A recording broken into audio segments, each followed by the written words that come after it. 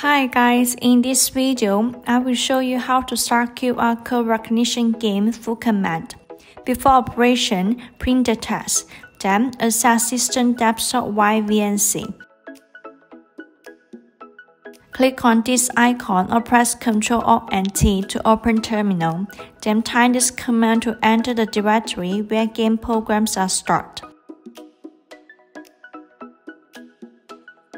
Keep going, input this command and press enter to start the game. Place the QR code in front of its camera to let TurboPi recognize.